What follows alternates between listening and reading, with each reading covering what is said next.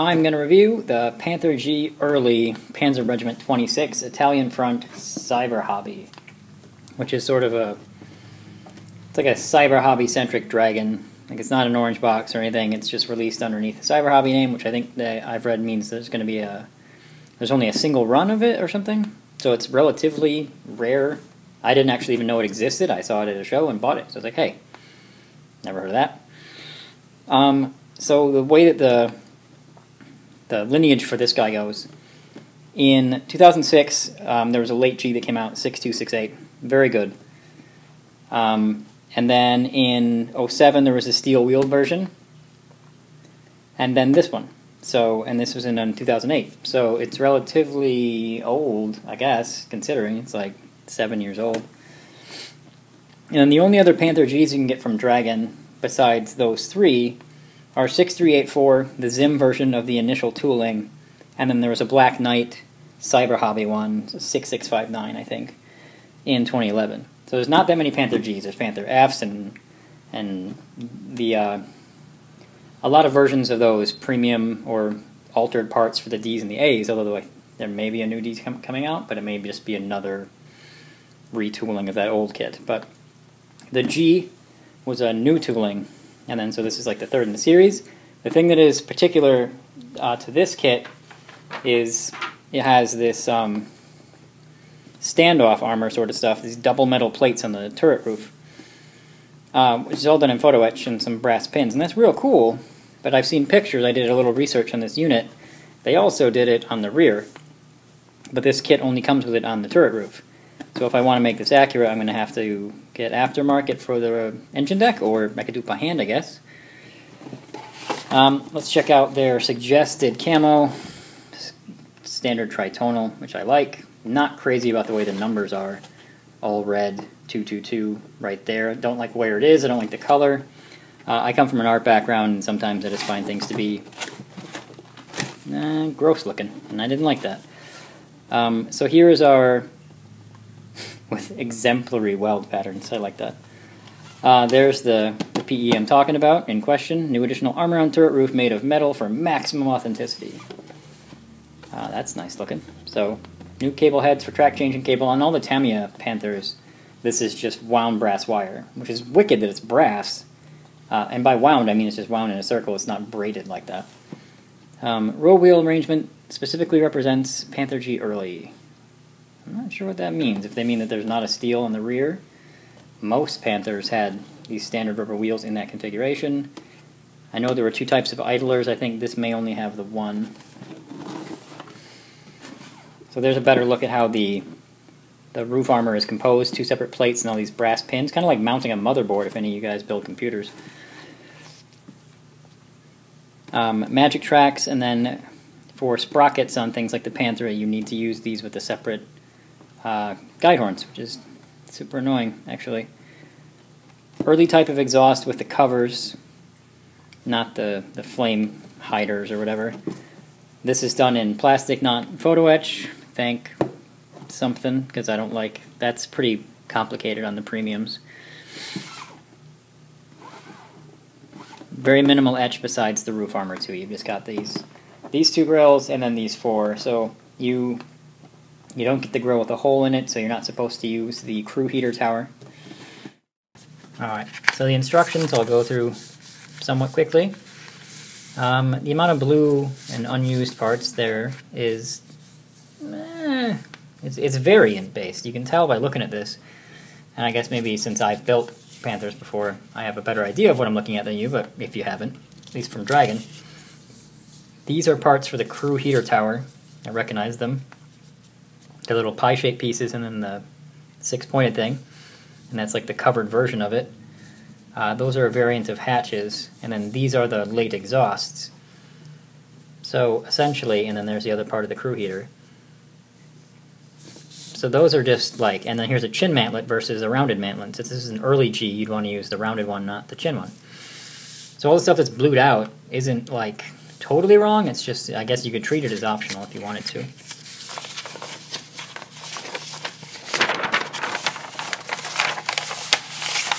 Alright. Ooh, someone's giving me a hard time.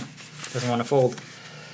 Okay, so there's the idler in 4 pieces. Here you're putting the fans together with the housing they sit in, and the sprockets in each wheel. Some different types of torsion bars that go into these things, I believe. There's like different, they're slightly different.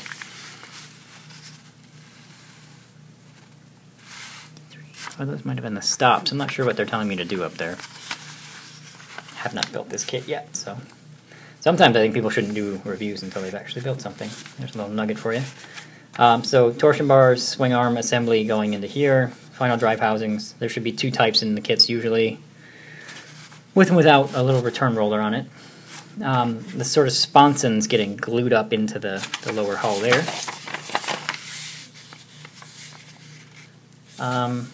Right, so I'm not putting wheels on, so moving on. Standard heavier jack assembly. The rear plate, you're doing jack and exhausts. Some tiny little bits, but doesn't look too difficult. I'm not sure why that's blue.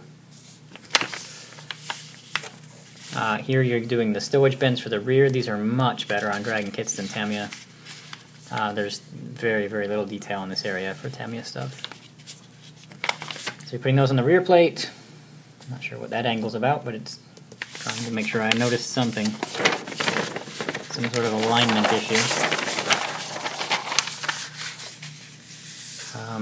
So you've got a relatively complex standard hull MG.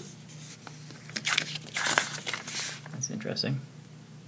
You can cap it off apparently if you want. Some interior detail for these hatches, which is cool. Not a lot though.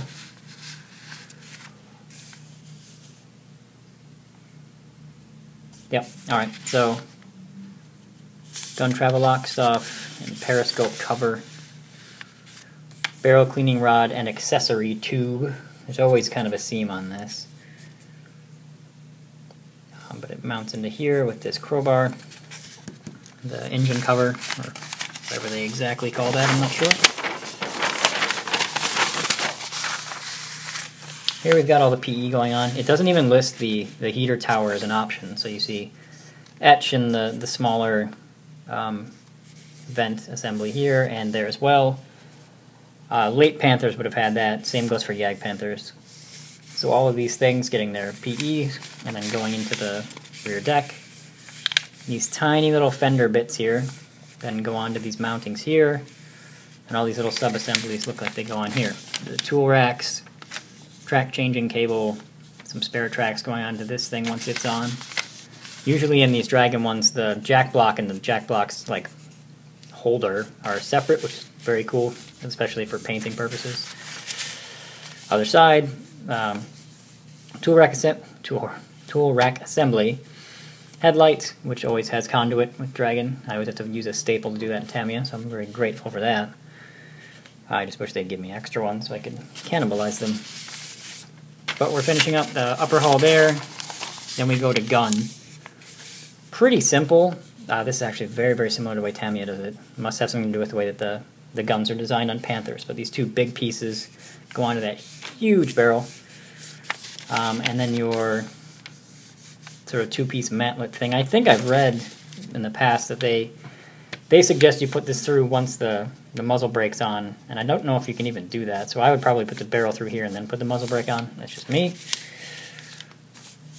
The MG mount for the cupola. They're having me cut some things off of the mantlet. The hatch assembly for the escape hatch, or possibly loading. I'm not sure what that hatch is used for on the rear. Close support weapon, or whatever that's called. There's the cupola getting put together. All the rest of the turret bits, pretty standard. There's a lot of steps to this guy. These come, I think these are metal. For spare track hanging on the turret, yeah, MC usually refers to metal. This little rain guard, or whatever this is, splash guard above the mantlet. And then here's where they're having us do the specific to this kit stuff with the big PE pieces and these little standoffs. Telling us to put spare tracks in the turret. options for the barrel travel lock. And then finally the upper hull gets put down over the lower hull. They're telling you do magic tracks, but then make sure you use from here to here, you use the separate ones, because there's some issue with the drive sprockets fitting with the tracks, so you have to use those separate guide horn style. I think it's a larger hole. Excuse the noise. And then here is our tow cable arrangement, which I really, really like, actually, when they wrap around. And I usually hook them to this piece here, not to here, but whatever. Or is that an option? Yeah, it's an option. Duh, it's right next to me.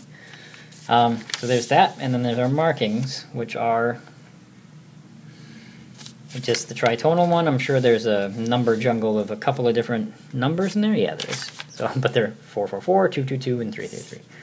Okay, so the tracks in this kit are magic tracks. They are late Panther tracks because they have ice cleats, and they have hollow guide horns. By the way, I've always been confused how they could do this for Panthers but not do it for Tigers. Super confusing. However, these are not handed. Panthers should have handed tracks, but at the same time, if you look at pictures, a lot of times tanks would have their tracks on the wrong way because you can do that, so it doesn't really matter. The last Panther tracks I did, I used the Bronco, supposedly clickable, which they weren't. And they were a huge pain. So either free or magic tracks are preferable for me. So these will be fine. I don't mind if they're one-handed and not both ways. The dragon card is rather large on this guy. We got lots of different bits. So in this bag here, we've got some brass standoffs and some metal hooks for the spare tracks. Oh, sorry, the brass standoffs and the metal hooks were in a different bag than the tow cable. Here we have our cupola. By itself, we've got different size eyelets for tow cables. I always like the giant ones. Here we've got our standard PE. It comes with all of the Panther Gs, I believe. Maybe not the late, but... And then here is our PE for this specific variant. It's got some interesting burn mark in it. Not sure what, that's very thick. Holy cow. Like, I'm not sure how to convey to you how thick this is, but that is monstrous. That is not, like, this is standard PE. Like, I don't want to bend it, but, like, I can bend it. This, like, that is very solid. It's heavy, too. There's some more brass standoffs up here. There's our periscopes and light bits by the look of it. Convoy light tube. Ball-mounted MG for the front. It's a pretty standard little sprue. And then the number jungle of 4s, 3s, and 2s. Pretty substantial dragon card. You gotta love kits from that era.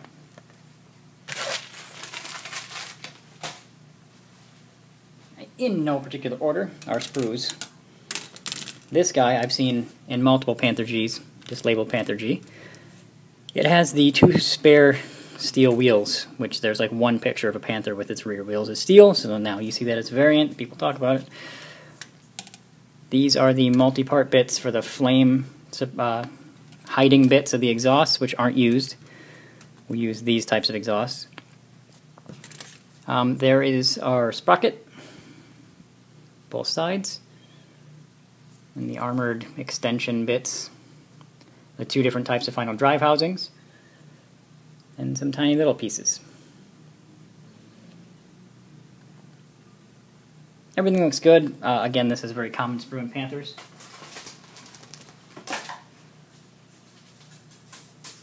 We get 4 of the suspension sprue, so 4 copies of this guy. Here we have the swing arms on the torsion bars. I know maybe that decreases detail. I for some reason prefer this. I don't know why. I think because I know that these work better because there's no glue here. So like when you do a workable suspension, I think these are the way to go. Here you've got some bump stops, and then the tracks with separate guide horns are right there, and some of those guide horns are not there. Super. I don't know where they went. I didn't check the bag. but one can assume that's where they are. Apparently they're very fragile, and there's some tiny little, whatever those are, butterfly-looking turny things. I don't work with tools and stuff, so I don't really know what those are called. My apologies.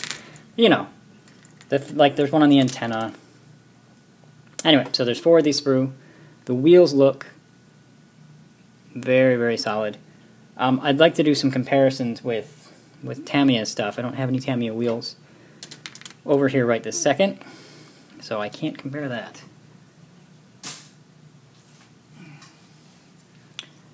This is our sprue with the rear plate. This stuff is molded on, so I could probably do that separately now, but it looks really good. Here's our part for the crew heater. It has 6 pieces that are pie-shaped, that are covers, and I think they put them on for differing levels of like heat escaping. Like it seems really simple, but and then here they are all closed. So the top of that heater, I have another Dragon one just sitting here. So this is this piece, which is on a different sprue, which is weird, and I don't even think I cleaned it up yet. No. So this piece, you put this little 6-part guy in there, and then this lip on top of it. Or this one, which represents it all closed up. So these are these 6 things stacked up 3 by 3 with this little piece here in the middle. Tamiya's offering of this looks like this, and there's never any PE for it. One of my gripes with it is just the way that it sits. Like, it just doesn't look right. So I'm really, really glad to have this kit, which has a spare, because I'm going to use it for this Tamiya Panther G I've been working on. Also worth noting is that the way that this one sits, that is the correct way. It like snaps in that way when you're putting it in. That's the angle that it goes at. The Bovington Panther G that was made after the war at the factory has it like that. I think it's just messed up, like bent or whatever, and that's what Tamiya based a lot of their moldings on, is what the vehicles at Bovington look like. So it's actually incorrect. It should be straight across. It shouldn't be cockeyed like that. It drives me crazy. In this particular version, I tried to straighten it by like carving out interior bits. I can't get this off right now, but whatever. Tried to fix it, so I'm going to replace it with a Dragon one, and that's why I was very happy to see spare parts in this kit when I got it, because I needed this and this piece, which is that's a separate piece for the heater. So this piece goes up against this piece here. None of that is used in this kit, so I was very excited. I'm a spare parts junkie, so back to the parts that are used. There's 2 different types of fans. I'm going to guess that's based on when the thing was made.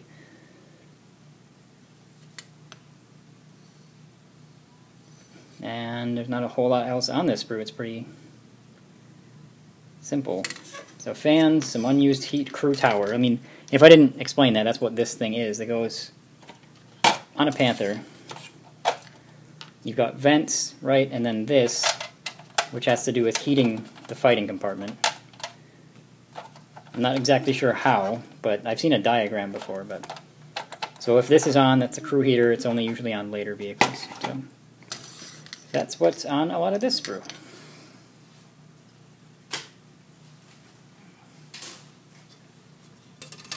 Here we've got the turret, the gun, slide molded one piece, and breech pieces, lots of turret stuff primarily.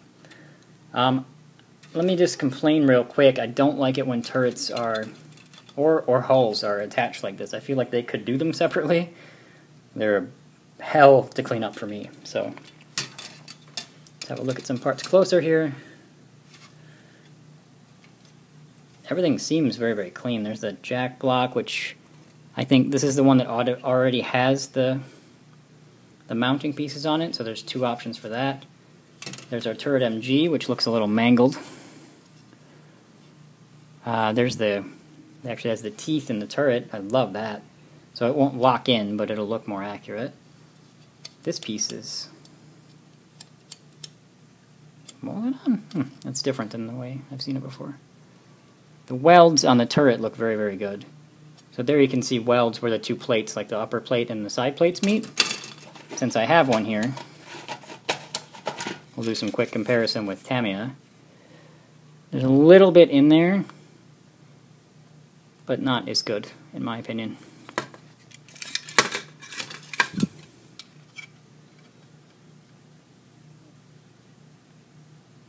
I prefer Dragon's welds. Maybe they're a little bit too big, one might even say, but they read, which is important. There you've got muzzle brake, the breech, and as I said earlier, it's very similar to the way Tamiya does their breeches as well, at least for the Panther. Usually their breeches are terrible. Tamiya ones are okay. So this feels a little bit old, the way that this is molded. Like, I feel like anything that this kit was in 2008, so I feel like anything, you know, 2010 or later, they wouldn't have been putting this stuff like this. These would have been separate and bagged, and so even just the layout of this sprue type feels a little old to me. There's that guy. So we got two of these as well. Here is the late type exhausts, which we don't use. I will save those to upgrade some Tamiya stuff, because there's Tamiya's version of that exhaust, and they're not as good. There's some little, like you can see the hole, the slit in the bottom, it's just not as good. So, there's the idler. These are the closed vents for or louvers for a later Panther, so again we won't use those. Lots of teeny little bits. These are for holding spare track links on the upper hull and the rear. Lots of tiny little stuff.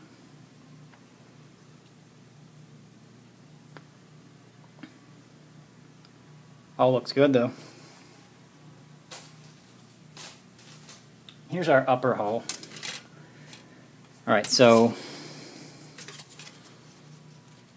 the welds look very, very good to me. Everything seems very, very crisp. Again, I'll compare it with its Tamiya counterpart, which, my apologies, is built. There is welds on the side here with Tamiya, but not in the front like there is here.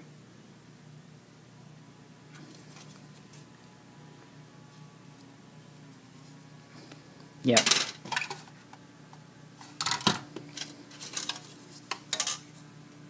The Dragon one is significantly more detailed in my opinion. This is smooth, this has a rolled steel texture. There's just more welding in here. There's this little half circle cut there, which Tamiya kind of half did. So, and there's our 2-engine hoods. Motor deck cover, I don't know, that thing covers the engine. But again, this is a super big pain to clean up because you're at this angle, especially on something like a Panther. I mean, it's planar, but it's planar at an angle, and it just seems like a huge pain for me to clean up. Maybe I'm just terrible, but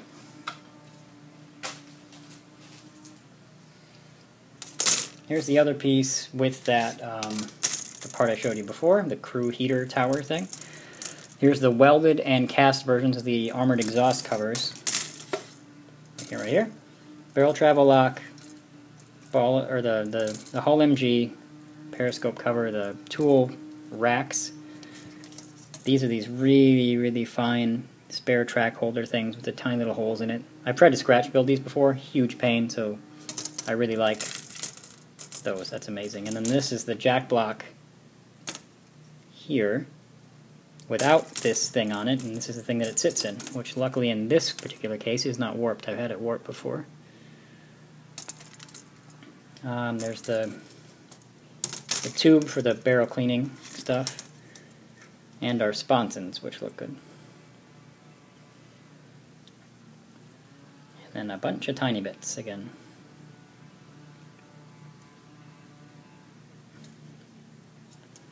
Looks pretty good to me though. So, mantlets. This Panther should have this standard rounded mantlet. Now, one thing I want to point out, why I have that Tamiya kit over here, is you've got this rolled steel texture and you've got these two detail bits there. This is the Tamiya equivalent of that. Very, very smooth.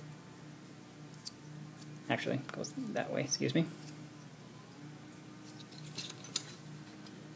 So, if you compare them, the texture on the Dragon one is just better. There is some texture on the Tamiya one, but it's not as good. And that's one we're going to use. It comes with a chin mantlet as well, which is way superior to this Tamiya one, which is pretty boring and blank. I wish I hadn't used it. If I could rip it off, I would. I just think I damaged the kit, and then there's our stowage things for the rear. They look really good. So you won't use this chin mantlet. That'll be my second one in the spares. Lower hull, very, very good. That's where the torsion bars go. Everything looks pretty good to me. Oh, says Panther G right in the inside. Some injector pin marks in there, but that does not matter. Some of the bump stops are molded on, other ones are not. So, very solid hull though. That's what they use in all the Panther Gs. And lastly here we've got some tools to fit in those racks. There's a larger type multi-part jack. The clamps look good on here. We've got hammer, the axes, the shovels, towing clevis, and there's the light thing with the conduit. Everything looks pretty solid. That's the end of this review. That is Panther G early Pz.Rgt.26 Italian front. Yeah, I like it. For a kit that I didn't know that I was going to get, it's a nice surprise to find it as cheap as I did, to be honest. You can get stuff like this for about 20-25 bucks at a show, whereas it would be, I don't know, 40, 45 anywhere else. If I do it this way, and I think I will, because I've got an early G with Pz.Rgt., and then I had this is my late Tamiya one that I'm doing. So I've got room to do a non-zimmed early G with this, but I'd like to get this stuff, but like the Alliance set to do the rear this way is expensive, so I'm not sure what I'll do yet. And I don't think I'll build this soon, but that's what's in there. Thanks, guys.